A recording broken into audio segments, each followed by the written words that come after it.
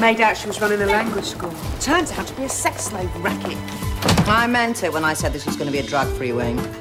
So that goes for staff as well as prisoners. There's a word for what you did to me. Entrapment. And my lawyers are going to prove it. I don't need to force my 14-year-old sister to give up a life in Canada and risk being sent to prison here. Sorry, Chris. I'm doing this for the both of us. When should we do it again? How about tomorrow? Sorry, that's enough for me. I've been considering resurrecting our career as master brewers.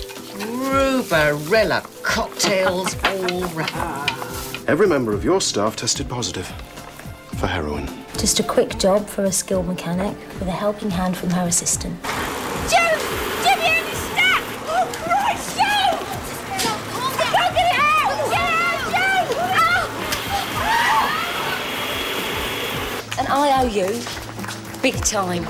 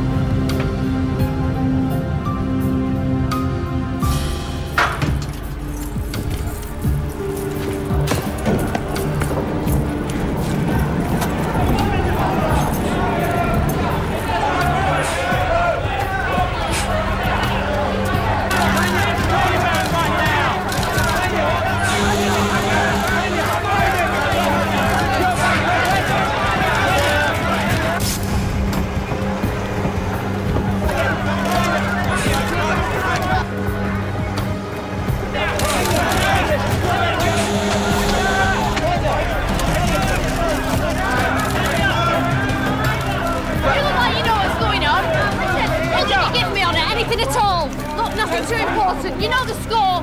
Look, here, ring me. What should I have for breakfast? Who's she sharing the cell with, right? Right. Get a picture, Joe. Gotta get a picture.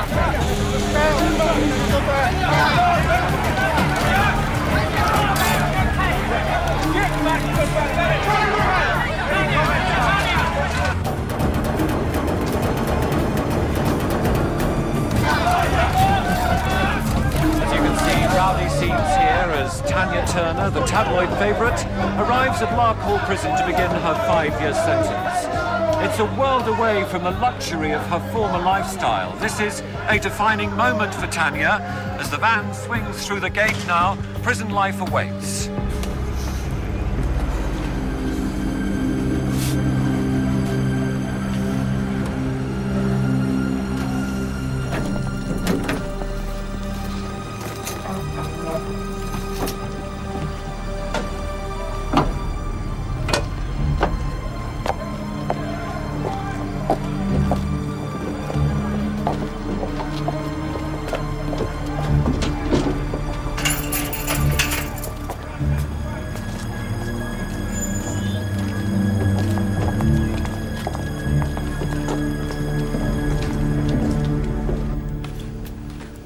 Van smelled like shit. Oh, I'm sorry. We've been on at them for months to provide eau de toilette and hot towels. What are you doing with those? You'll be provided with a full list of permitted items. I'd advise you to remove any expensive jewellery. Well, you won't mind if I don't take your advice. Up to you. But don't come running to us if they go missing.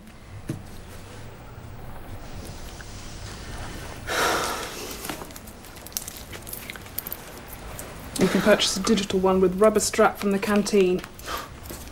From now on, you're just another criminal, Turner, nothing more. This place is full of them, in case you weren't told. I'm not a criminal. Those drugs were planted on me by some stupid bint. My lawyer's appealing. Keep that up and you'll see where it gets you. If you know what's good for you, you'll keep your mouth shut and your nose clean. Challenge for the likes of you.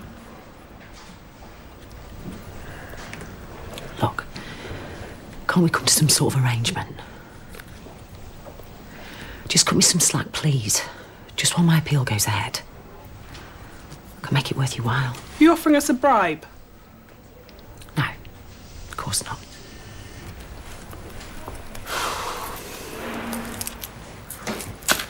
Christ, I feel bloody naked. You will be. In the cubicle. All prisoners down tools, return to the wing. All prisoners down tools, return to the wing. Chris, I've booked a flight to Canada. Once I'm there, I'll hire a private detective if I have to. I'm finding Lily and I'm bringing her home. Well, thanks for letting me sod it know. Only it's my sister we're talking about. It's none of your business. Not anymore. It is my business. Look at me. If Millie ends up inside and I get out, I want nothing to do with you. We're not living like this anymore. I'm going to get her. Yeah. And I'll tell Myers you're a fake screw. I'll tell her you're only in here to be with your murderer girlfriend.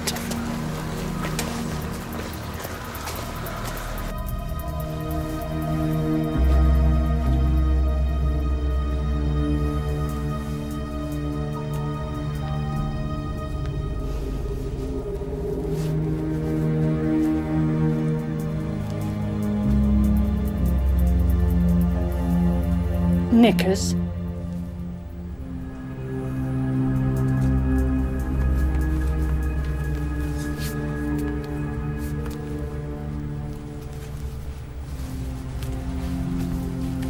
When can I have my first visit? I know I'm entitled to one. When we say so. We'll give you a visiting order. You're also allowed one free phone call and a letter. Turn around.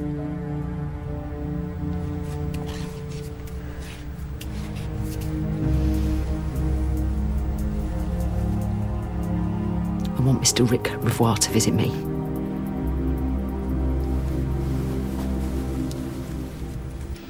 And Tanya Turner's joining us, which is just what we need right now. Media spotlight. When every officer on G-Wing is testing positive for Class A drugs. Can't seriously believe that, can you? Well, do you have an explanation? Trust me, I'll find one. You better, Francis. Have you put Buxton on the threes yet? Buxton doesn't need her own cell. Let's chuck her down the block and forget about her. Oh, what? For the next 12 years? And are you forgetting what she's guilty of? You were letting personal feelings compromise your professionalism. Well, you don't know her like I do. I've dealt with my share of vicious bastards. None come close. Let me know when you found out why all your staff have heroin in their urine.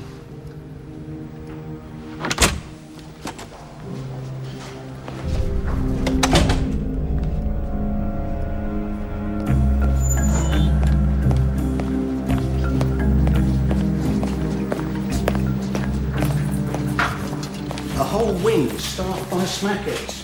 What's the number one saying about that? He's saying what I'm saying. It's a cock-up. Whoever's responsible is walking. Well, I'm not. No, so you're telling me there's absolutely no chance there could have been a procedural error? Look, we've been following the same routine for years. What, so nobody at the DST can make a mistake? Not with the double-checking we do. Listen, just tell me, is there any possible explanation for how this happened? If you're certain that the results can't be right, the only possible explanation is they've been deliberately tampered with before they made it to the lab. Thank you.